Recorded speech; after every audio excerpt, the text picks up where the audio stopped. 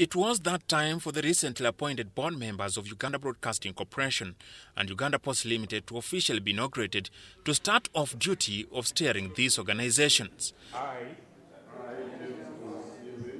swear that I will at all times. Ahead of them is a task of enhancing the capacity of the institutions to effectively compete in this era driven by information communication technologies. Clearly, we are in a society where there are no borders, and the society requires a lot of innovation, accountability in terms of explanation. People want to see visible things. Yes. So, and that's why this board, and this has been the guidance of our president, old people, middle-aged, young people, so that each brings in the interests of the constituency, of the democratic constituency he or she represents. So I hope UBC will be able to move. So far, so good. We get a lot of compliments, but you still have a lot of work to do. You need to watch the speech of President Obama when he was in Kenya. He really spoke so well about the progress of Kenya. But in the next half time of his speech, oh my God, he again brought so many problems about Kenya. So I really wondered the conclusion he made. I shared this thing on my Facebook last night. So he spoke so well, the progress, this, that, this. Then at the end of the day, he brought the real problems. So there's progress in UBC, but again, you still face many challenges. So the respective CEOs of these organizations, please be open to the board members, give them an expose or expose them to the entire organs, give them a scan of the organization, how it is standing, the challenges, the opportunities, the things you are strong about, your ideas, discuss in meetings. My appeal to board members, always have one meeting. Don't go into a boardroom, you don't speak, then you come out and you go to speak behind. Then you come to us in the ministry, say, we don't want those business. For my really, I hate it. Yes, go in the meeting and discuss there. Disagree. If there is no agreement, defer the meeting until you take a decision. And when you've taken a decision, it is your decision. Yes. This is one of the challenges we have in government. Intrigue. Yes. Someone doesn't want to talk in the meeting, but he prefers to speak at the sauna. So this should stop really. This is one of the challenges we have in government. Sit in the meeting. Fortunately, as a ministry, we know all of you, and we have much confidence and respect in the chairs, the people. These are people who are not really coming to seek any favor. So let's run these organizations. Posta Uganda, we are proud to be on the council of the Universal Postal Union, which is a global body. We campaigned and won. So that means our postal company has prospects of growth. Both Posta and UBC, you boast of big resource-based assets. So you must make sure those assets are protected, they are planned for, and you advise on how they can be made useful, as opposed to people grabbing them, and you have battles, and we go into compensations. So when something has no plan, it will tempt people to think of planning for it, and moreover, those who don't own it.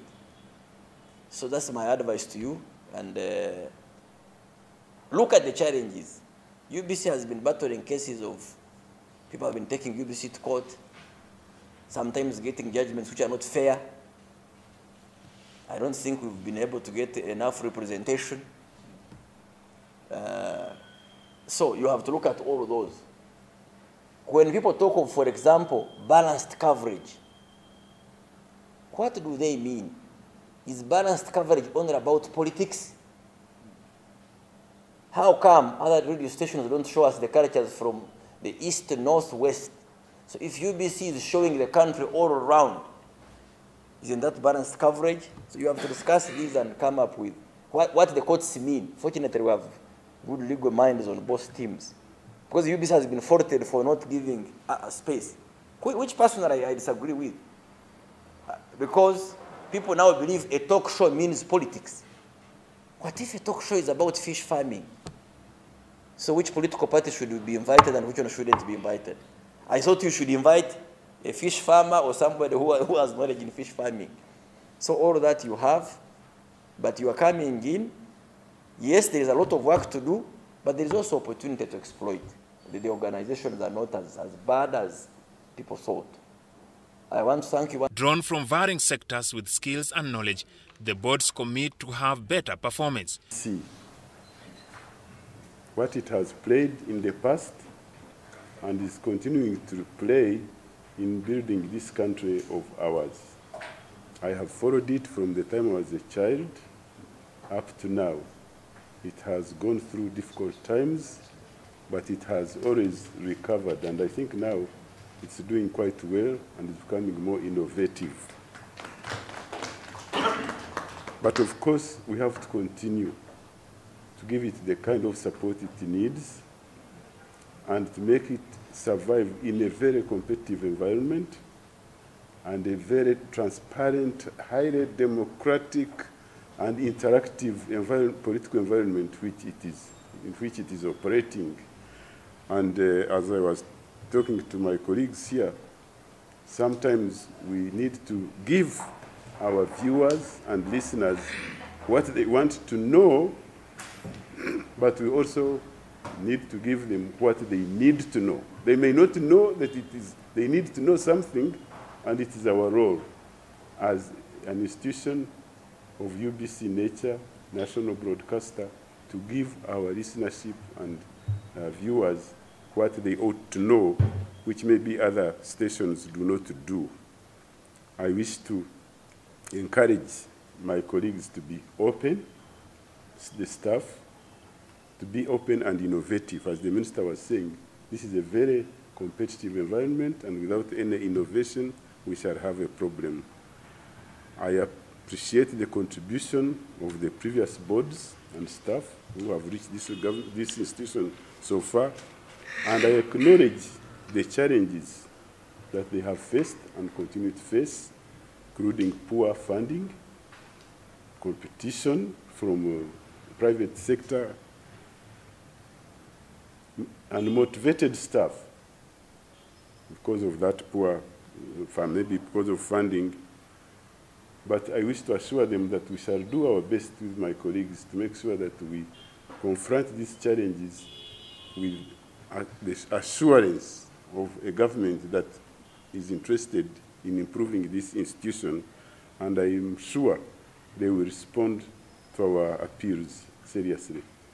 Personally, I have been involved in starting organizations. I started the New Vision with no money and left it when it is one of the most powerful organizations. I started Radio West, later on TV West, with my personal resources, and by the time it was taken over by government, it was doing quite well, and it's still doing well. I think it's one of the best private stations in the country for the West. I came in to Uganda Tourism Board when it was having problems, and by the time I left it, the number of tourists coming to Uganda had more than trebled, and the tourism is now thriving. So I think with goodwill and openness, there's no way you can fail to achieve what you have set yourselves out to do. So I thank you very much, Mr. Minister, once again, and Mr. PS, and the cabinet which appointed us. I welcome you, my colleagues on board, and I assure the staff of UBC of an efficient and understanding leadership during the time of my tenure. Thank you very much. The board members of Uganda Broadcasting Corporation include James Rwabura Tumsime, the founding Chief Executive Officer of New Vision, former MP Tezra Jamwa, Adija Nansanga Miro, a former electoral commissioner, Mike Okua, Richard Barunji, Major Christopher Obala Magezi, Sarah Namumbia, and Winston Agaba, the managing director. The sworn-in board members of Uganda Post Limited are former MP Suleiman Balyejusa Chirunda, Dorothy Batuli, Hussein Kashilingi, Richard Mwesiga, Herbert Chigundu Mugerwa, Lilian Aber, and James Sarinitwe, the managing director. I have had the privilege of briefly scanning through the profiles of my colleagues, and I want to assure you that given the levels of competency, both professional and behavioral, we are going to do a good job, and we shall not disappoint your confidence in us. Honourable Minister, I also want to use the same opportunity to thank management and staff of Posta Uganda for sustaining the organization amidst so many challenges that everybody is aware of. I know and I want to trust that these challenges are not insurmountable. We shall together as a team create an environment that sees to it that we overcome them, and we are seen to have contributed to a progressive organization.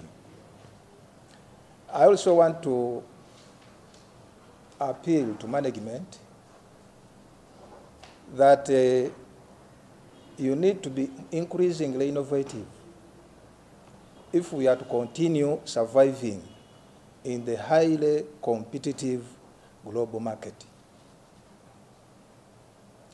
Finally, I want to request and pray, Honourable Minister and PS, that as you rightly observed in your opening remarks, Posta has many challenges, but we shall, as a board, sit together with the management and list our challenges, which we shall table before you, and we request that you give us